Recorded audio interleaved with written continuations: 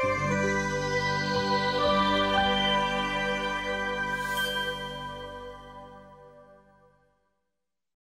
kids, and welcome to Plaidley Tales. I'm Rob the Tomato. And I'm Gary the Cucumber. And we're here to answer your questions. Today our question comes from Emma Stone from Los Angeles, Oklahoma. She writes, "Dear Bob and Larry, I'm afraid of dying. What do I do?" That's a very tough question. Do you think that maybe we should demonstrate to her that maybe dying isn't really that scary? That's a good idea, Gary. Come on, let's do it!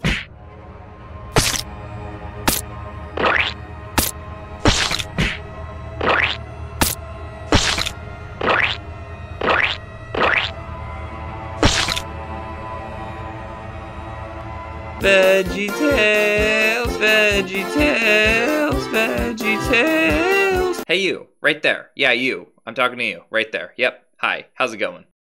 You've heard of VeggieTales, haven't you? It's a popular children's television series created by Phil Vischer that features talking vegetables. They reenact stories from the Bible as well as teach general Christian principles like love your neighbor and forgive mean people and don't commit adultery. I grew up on VeggieTales and still have fond memories of both watching and collecting every episode as they were released. I have the Larry Boy one, as well as getting as much merchandise as I could get my grubby little hands on, which included some video games. There were a handful of VeggieTales video games, most of which were released at the height of its popularity in the early 2000s. Today we're going to be looking at the very first VeggieTales PC game. I grew up with this game and I'm really excited to see if it's aged well or not.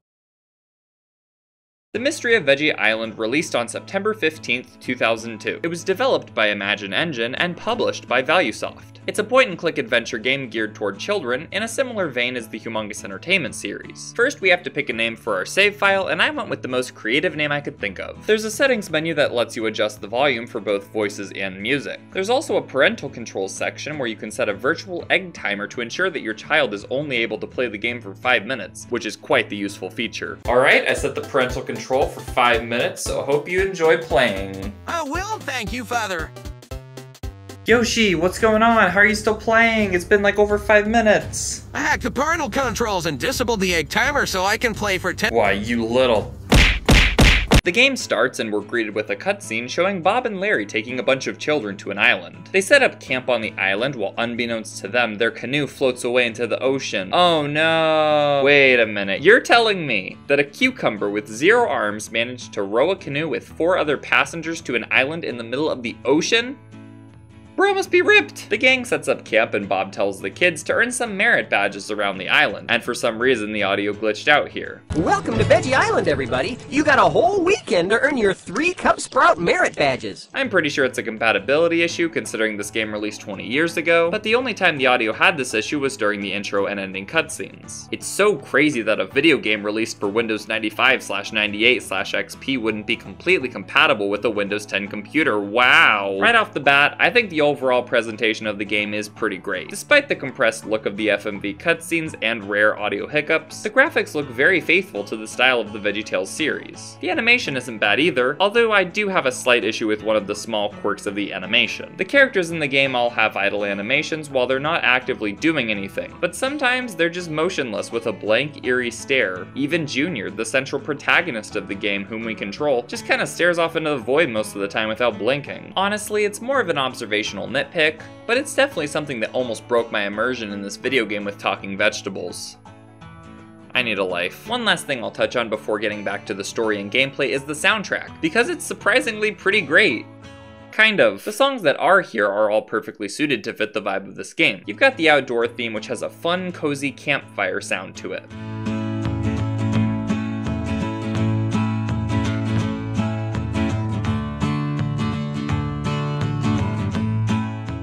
The indoor theme has a mysterious, eerie, yet not creepy tone.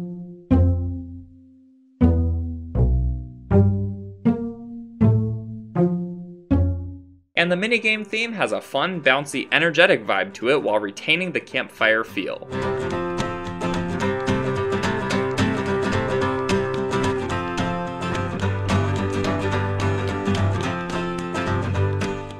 Alright, so let's do a quick count. That was 1, 2, 3 songs. And that's the soundtrack. While technically there are more songs in the game, and we'll get to those later, those 3 tracks are all you're going to be hearing for most of the game. While I do wish there were a couple more tracks here, I really do like the background tracks in this game and feel like they fit the mood perfectly. Okay, I know I said that was the last thing I was going to say before getting back to the story and the gameplay, but I have another nitpick, so let me just get it out of the way. This is a point-and-click adventure game, so in typical fashion, you'll have to point around the screen to click on things or move to different areas. Pretty straightforward, right? Well, every time you transition between scenes, the game freezes for about 2 to 5 seconds to load the new area.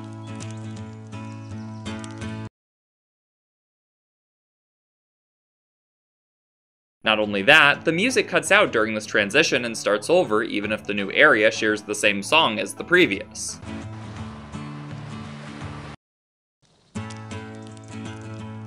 So most of the time you'll be hearing the first 10 seconds of the song over and over as you move from scene to scene. I'm done nitpicking the little quirks of this game for now, so let's get on with nitpicking the story and gameplay. Junior has to earn 3 Cub Sprout marriage badge. He's gotta get married. Junior's gotta get married. Junior has to earn 3 Cub Sprout merit badges to progress the story of the game and gain access to new areas of the island. He unlocks each of them by completing a minigame. The first is where you shoot squirrels with explosive acorns.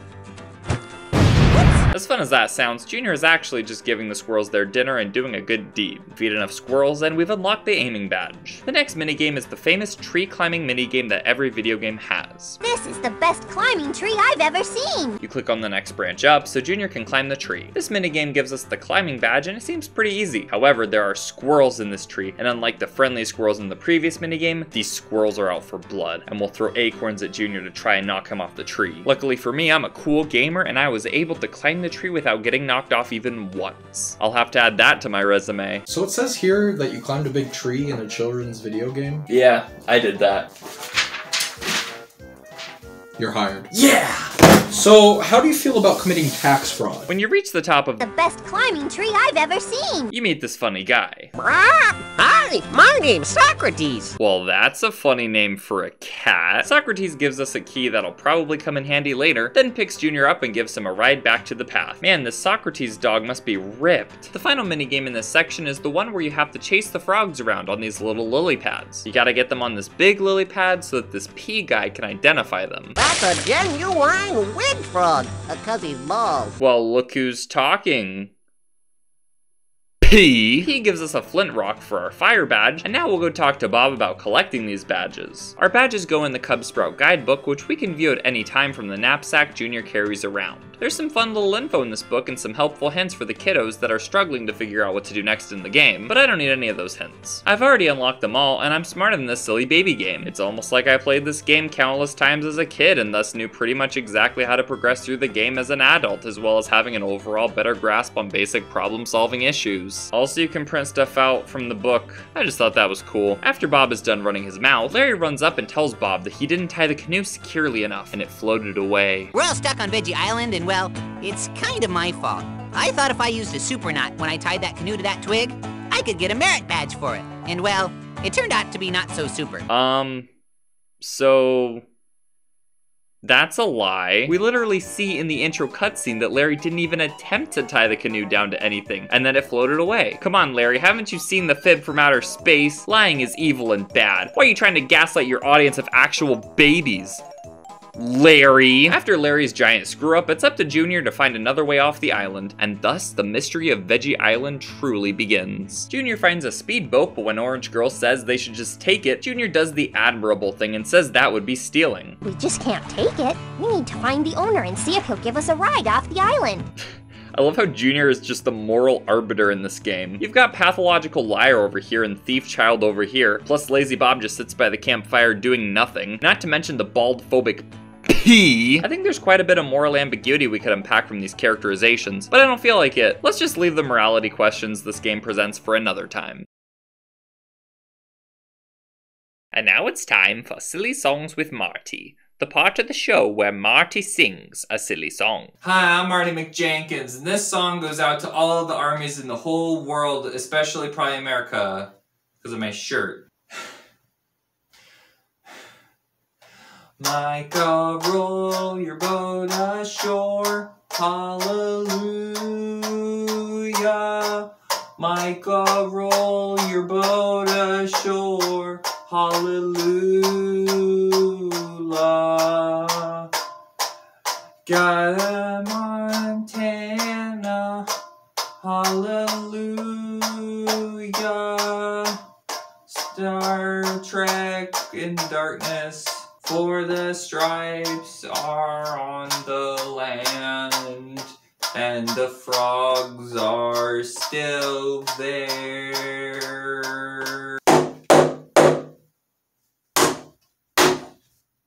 I'm trying to see if I can break it. It's not breaking. Thank you, thank you, thank you for coming, thank you, all of you. Thank you so much. Make sure you head down to Marty McJenkins Supply House chain store. We have a brand new deal today. It's Boboa. Let's buy one again. A great deal, guys. Make sure you buy all the stuff at Marty McJenkins store. Go ahead, yeah, everyone. Go to Marty McJenkins Supply Chain House store place. Yeah. Larry's big screw-up unlocks a new minigame by the beach where you have to fish for items that fell out of the canoe while these Greedy ducks get in your way. In order to beat this minigame, you have to collect 6 special items, including a hairbrush and a tire. Wait, why did they bring a tire to an island? I kinda really hate the sound effect for the fishing pole in this minigame. Overall, this minigame isn't half bad. The only thing that would make it better is if Larry would do something to help get rid of those obnoxious ducks. Those greedy ducks. One last thing of note in this minigame, if you're able to catch this guitar, Sweet ukulele, you unlock a secret bonus area where you can hear Larry sing some silly songs. Around the island, there's a couple secrets you can find to unlock more of the silly songs. For example, clicking all 3 of these butterflies unlocks one. Here's a sample of what the silly songs sound like. Frogs. Thank you, Larry. Now we've reached a cliff which was inaccessible until Junior collected the climbing badge. It's essentially the same as the Best climbing tree I've ever seen. but this time you have to be careful which rocks you jump on because some of them immediately crumble under Junior, sending him falling to the ground. You also have to dodge some falling pebbles, and by dodge I mean you can't even see them coming, so dodging them is impossible, and sometimes even when you don't touch them, they still send you falling back to the ground. Ouch! Ouch! Ouch! One ouch! I can climb this. Okay, so then stop falling, Junior. Eventually I made it to the top, and uh-oh, I can't go in the cave because it's too dark. If only I had something in my knapsack that would help. Maybe something in your knapsack would help. Oh yeah, thanks, Rat. Junior enters the spooky cave and can either go left or right. To the left is a pirate ship, but to get to the ship, You'll need some rope, I think. okay, monkey, you don't have to keep spelling out every last thing I need to progress in the game, okay? I get it, you're a talking ferret, but the ability to speak does not make you intelligent. That is my favorite quote that Jean-Luc Picard said in Star Trek. So we can't do anything to the left yet, so what's to the right? Well, there's a bunch of stalagmites and stalactites in the way, which Junior quickly gets rid of with his slingshot. There's a door on the other side which leads to... You gotta find the key. Oh.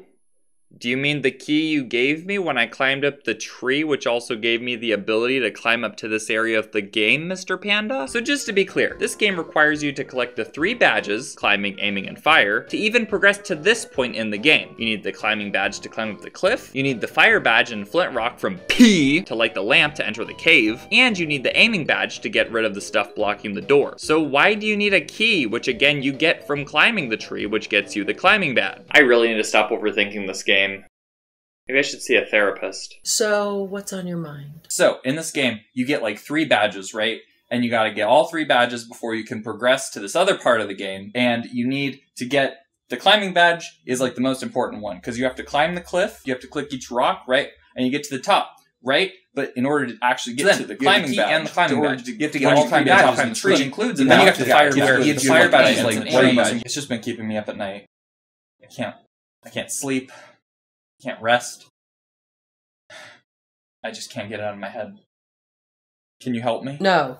Get out. Through the door is what looks like a laundry room, and there's another door that's blocked by a box. Junior moves the box and... Blocked. Yeah, it is blocked. But Junior moves the box. It's blocked. Exactly, there is a box in the way. That's why you need to move the box. It's blocked. Okay, fine, you know what? How about we wake up a sleeping mouse from his nap and force him to move the box since you're incapable of moving it yourself, Junior. There's also a trapdoor in this room that takes you back to this tree, which is a nice way of offering a checkpoint to the players so they don't have to climb back up the cliff every time they want to come back to this area. Good game design, VeggieTales! We leave the laundry room and find a big zucchini guy burying a corpse in his front yard. I'm Mr. Neza. Excuse me, Mr. Nezzer is burying a corpse in his front yard, and he seems pretty chill considering Junior is trespassing on his private island. Actually, it turns out it's not even his island, it's his great-great-great-great-granddaddy's island, and he's here looking for a secret buried treasure. Unfortunately, he was only able to find one piece of the treasure map, and when Junior asks the nice man if he can give them a ride home on his speedboat, Nezzer says Junior has to find the rest of the treasure map first. Junior sets off to search for the rest of the treasure map. This is when the mystery of Veggie Island truly begins. Wait a minute, haven't I said that before? Now we can go into the big mansion to find pieces of the map in there, as well as search this other area outside. My search began in the house, and I immediately found one in this umbrella, then headed upstairs. To get to the other side of this room, you've got to copy the pattern the floor lights up for some reason, and now we're in this observatory type room. There's a big telescope that does nothing but move a tiny bit, a TV that plays classic VeggieTales songs in black and white, and a piece of the treasure map in this drawer. There's also a phone that Junior could probably use to call the Coast Guard to get them off the island since they're being held hostage by a freaking zucchini, but let's just ignore that phone. That doesn't exist. That's not in the game. Back to the first floor, there's another piece of the map in this library room, and if you click the shield on the suit of armor, you unlock a secret passage to another room. Also, there's an alligator here, and I spent way too much time clicking on him because I kinda like the sound he made.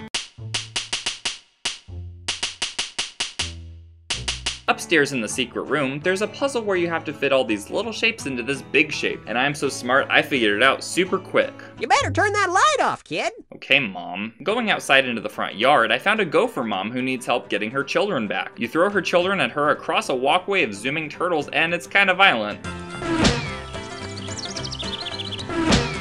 There's this rabbit chasing game that's similar to the frog chasing game from earlier, but this time it's diagonal. Ooh! There's a locked shed next to Gopher Mom, and I found the key by accident while just clicking around aimlessly. Inside there's a rope. I wonder what the rope could be for... You'll need some rope, I think. Oh yeah, that silly ghost said I needed rope to get on the pirate ship, and he was right. Whee! Inside the pirate ship, there's another one of those shape puzzles that took 0 seconds for me to figure out because I'm very smart, and with that, we have all the pieces of the map. Junior gives the full treasure map to Nezzer, and that stupid zucchini man betrays Junior and says he won't actually take them home. Oh no, he's a villain, what a big twist, ah! But then he falls down the hole and gets dead. Junior calls the Coast Guard on the phone, like I said he should do earlier, and they get off the island and they are safe now. They all went to McDonald's the next morning to get chicken biscuits, but unfortunately the employees said that they did not have those anymore. The veggies were all very sad and cried about why McDonald's got rid of their only good breakfast item. Please, McDonald's, bring back the chicken biscuit. We need it to come back. What actually happened is that Junior, of course, decides to rescue Mr. Nezzer despite him stabbing Junior in the back. There's one last puzzle, and it's one of the ones with the little shapes. You have to fit in the one big shape, and you have to do it 3 times in a row for some reason. Once you finish the puzzles, Junior gets sucked up into the machine that gets mangled to pieces, and he gets dead. Okay, fine, I made that joke twice now. I promise I'll stop. Junior saves Mr. Nezzer, and everyone gathers around to see what's in the treasure, since apparently that is still more important than our veggie friends getting off the island. The treasure is opened, and it's...